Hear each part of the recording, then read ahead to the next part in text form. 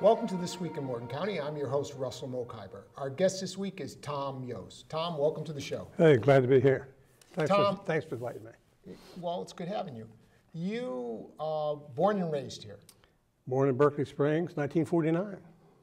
And give us a little bit, let's spend some time on your life. Your parents' work, your Tink and Dot Yost, they ran a little mom and pop grocery store in North Berkeley. Dick and who?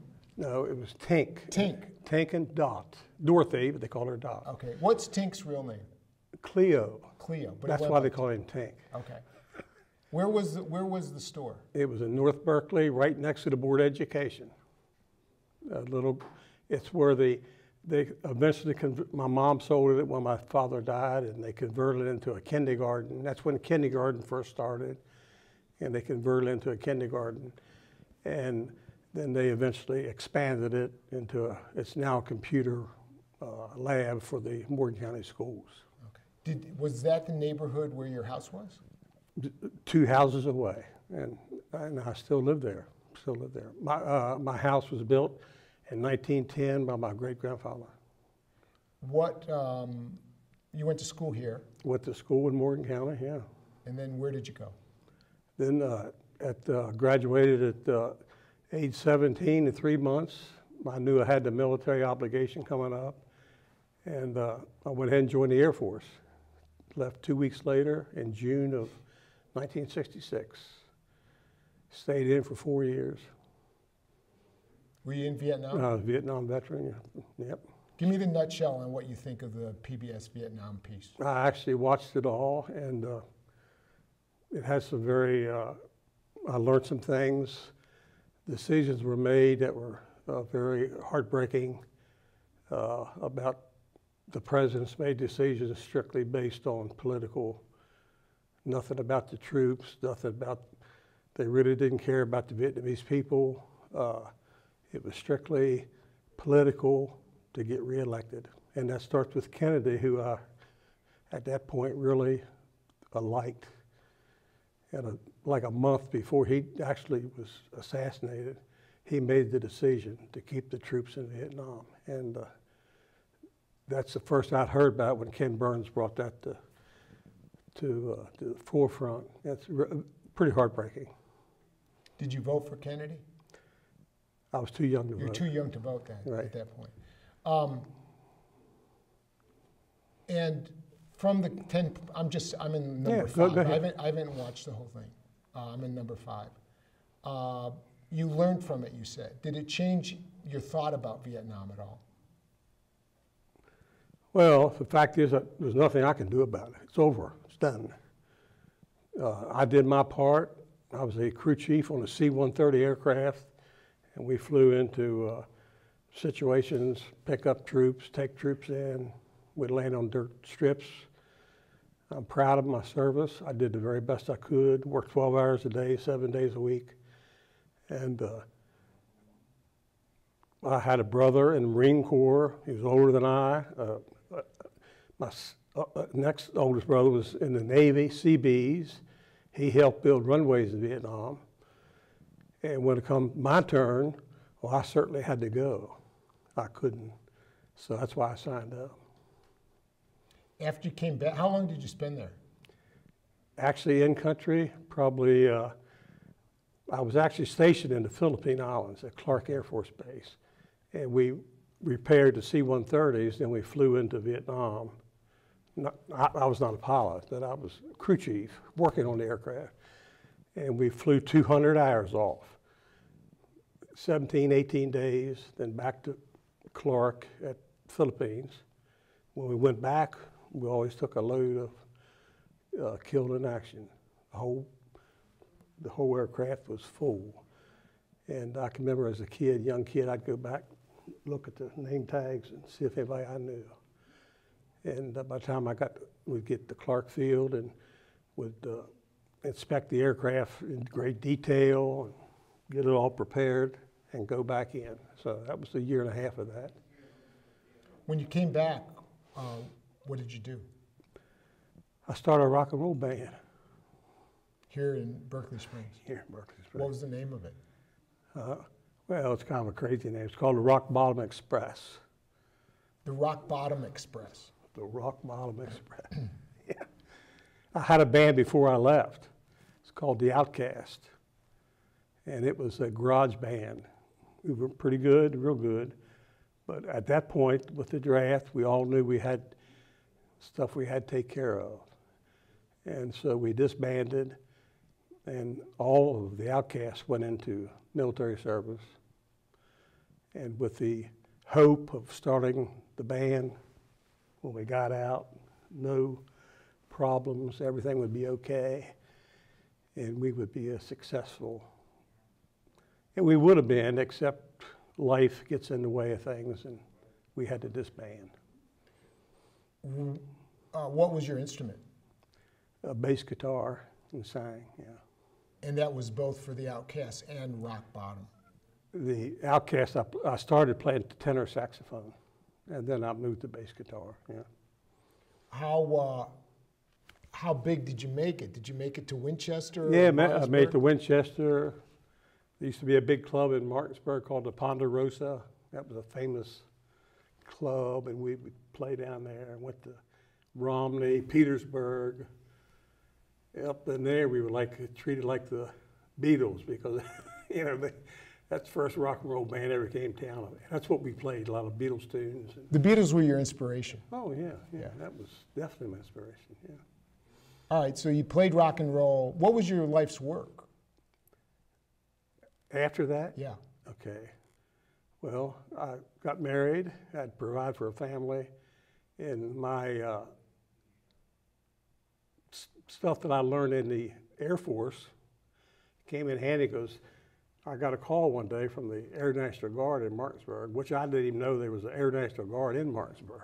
I'd have probably joined it before I joined the Air Force, but at that point I didn't even know it.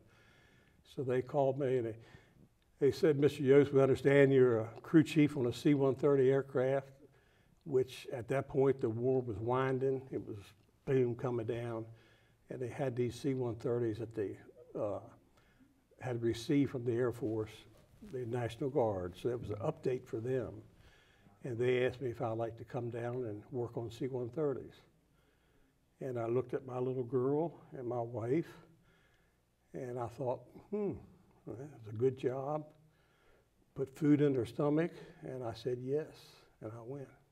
And I stayed, I must have liked it because I stayed 31 years. And you retired from them? And I retired. When was that? When was that? 2001. All right. So it's been 16 years. What have you been doing in your retirement? Well, I went up to Timber Ridge School and helped with tutor kids that were on the wrong path and tried to give them some life experiences, how to stay straight. Did that for 5 years, one-on-one tutoring. And since that, I help with the food pantry up at our church. That's something I'm very proud of. We give out food once a month to families in need in Morgan County. And the week before that, I go down here to the Moose parking lot and actually pick the food up from Mountaineer Food Bank and take it to the church. And there's ladies and all up there, and they put everything in bags. And a lot of times we'll have 40 to 70 families per month. This month, and I think this is worth telling about, I'm not trying to get into church stuff, but our church, I'm not even going to mention the name of the church, but we are going to have a banquet for the down and out, the people who are less fortunate than I. There's nobody down and out, but there's people less fortunate than I. The whole spread, man, we're putting the whole spread on for them. So when they come up to get their food, we're going to set them down, and they're going to have a big time meal, linen, everything, the whole works. Where's that going to be? The church that I go to. Okay. So can we? If yeah, I go to the Berkeley Baptist Church at Berkeley Springs. Okay. And where is that? It's right up by Sheets, the first right up on the hill. Okay. And when is it going to be? It'll be the, I pick up food, I think it's about the 24th of this month. Okay. I pick up food on the 21st, I think. Will that be in the paper in case people want to know? No, it's going to be a surprise. It'll be kind of a surprise. In other words, some of them might know. You'll let the community know. No, it's it's basically for the families that are down and out and just need a hand up. Okay. We want them to know that they're special, especially in God's eyes, that He cares about them. And that's why the people, it wasn't my idea to come up with this. The ladies of the church said they really want to do something for the food pantry. Mm-hmm. They want to treat these people with respect and dignity that they deserve. And that's what it's going to be about.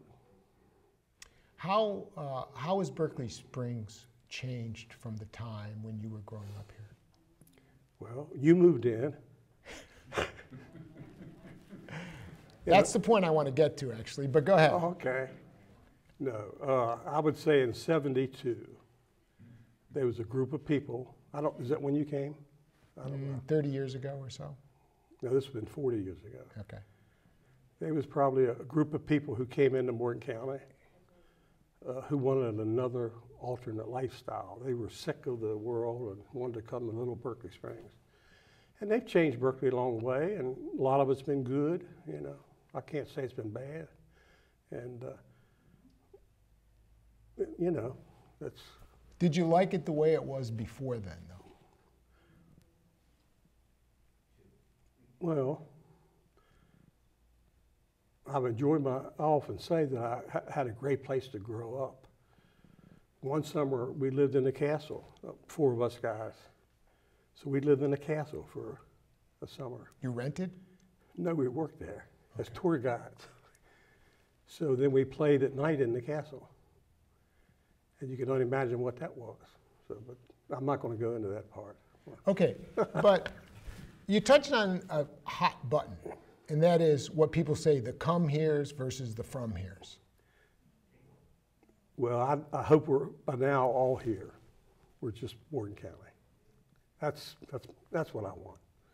When I first met you, and you've been here forever, so I should have met you, or maybe I did meet you before, but it was downstairs here at the Ice House. Mm-hmm. You had attended one of these Democratic Party, even though they say they were nonpartisan, it's basically Democratic Party resistance to Trump things. That's what they call the resist movement. Resist movement, right.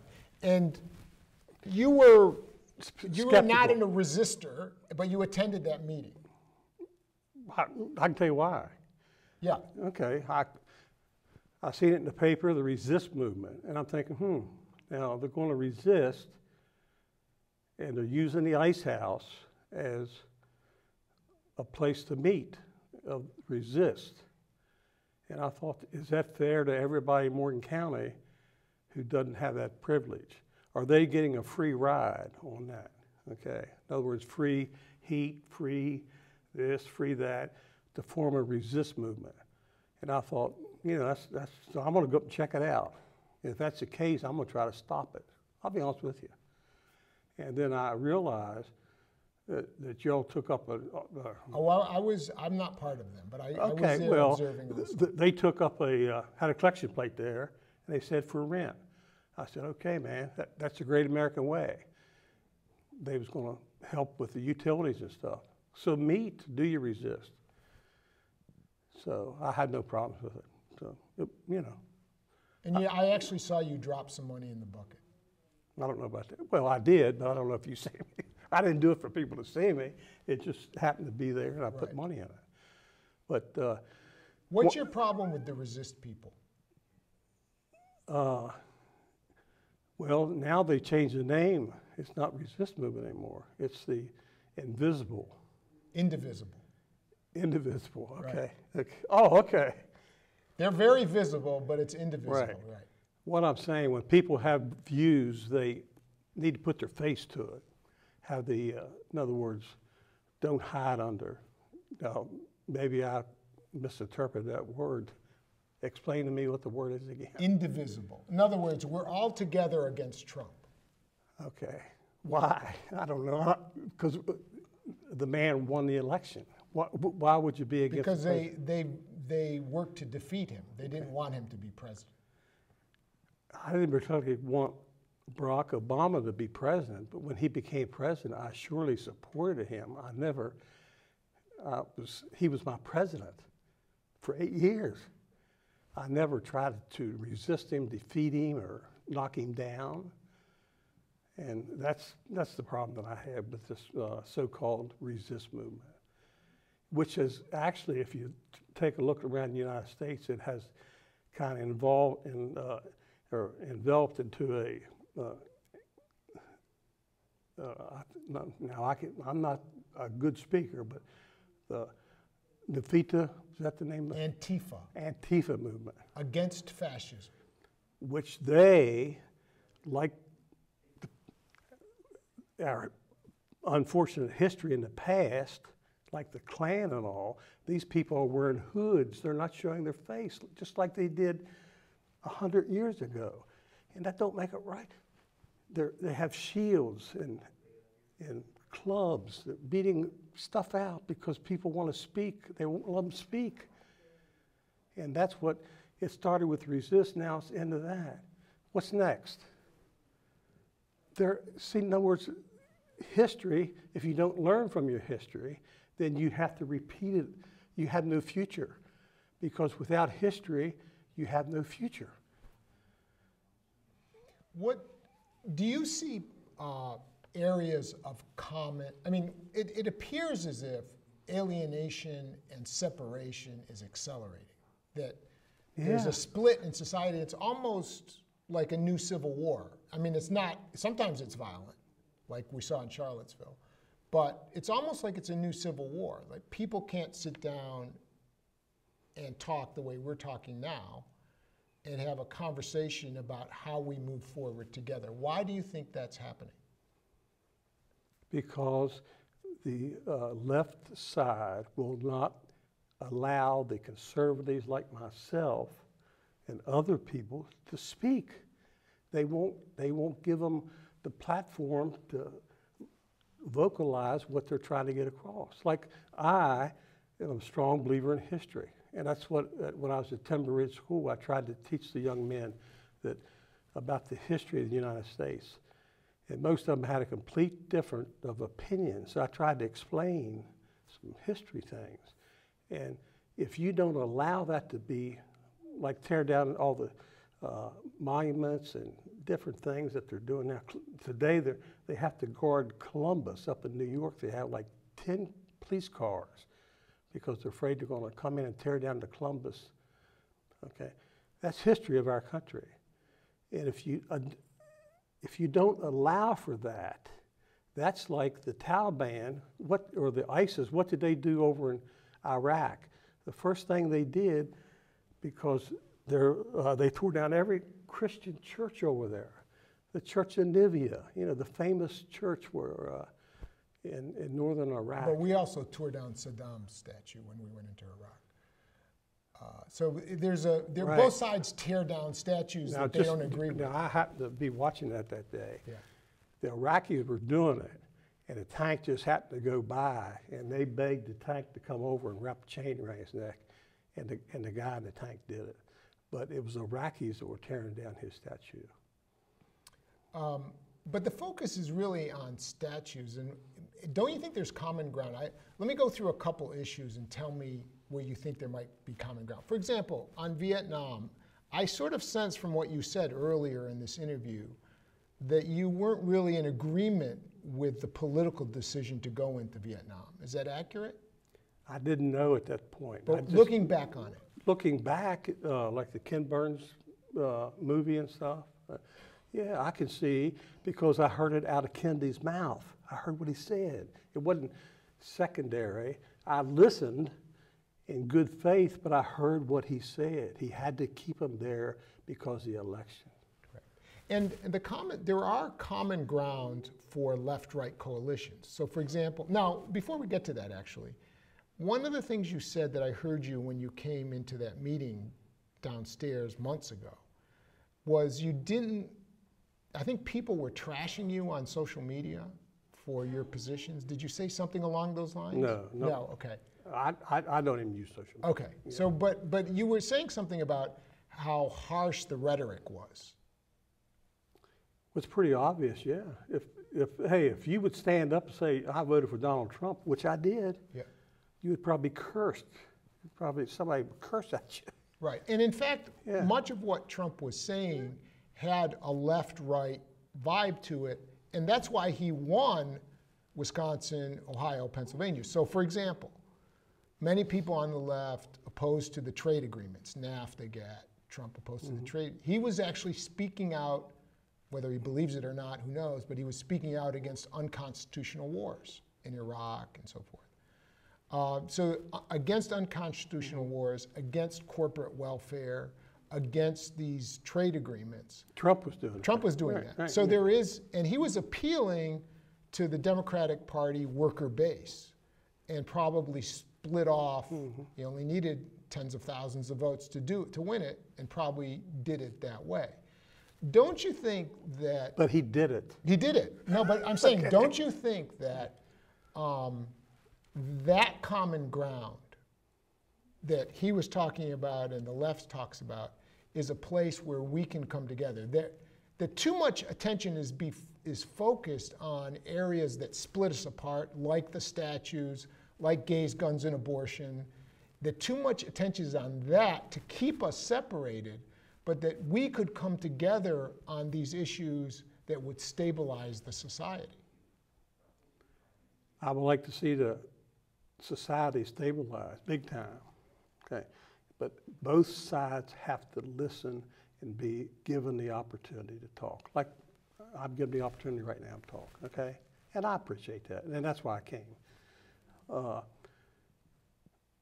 But that's not happening. That's not happening around the country because the left side has gotten so radical that they're becoming like when somebody hates.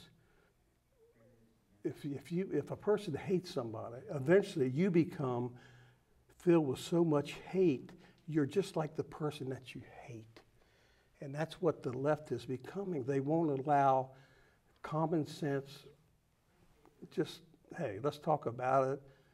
You know, I don't agree, you know, and, but I agree that you have the right to disagree. Let's vote about it, okay? That's what we did in that past election. And I realized it was close, and he won by strategy. But the bottom line is the Democrats had a terrible candidate. They had an old hag for a candidate that couldn't even communicate with people. If they would have had another Democrat, they would have won. But they didn't. They chose that, so they got what they chose. Correct. And they can't accept that. They want to go back and change that. You can't change that. You got to go from today forward. Right. And actually, there are many of us on the other side who are not Democrats, who are independents, who want to find a middle ground, who believe that the answer to Hillary's question, what happened, is actually her name, Hillary Clinton. Her name, and it keeps going. She's out today. And she's still doing it. So there is a middle ground. There is a middle ground where hey, I would like to clarify something. Yeah. When I seen the Republicans get in power and the foolishness that they could not do, I went to the county clerk, and just let me explain that. I got back from Vietnam on a Friday, okay, of 1970. At that point, you had to be 21 years old to vote. Now, soon after that, it was changed to 18. But at that point, it was 21. On Monday, I went up and signed up as a Republican.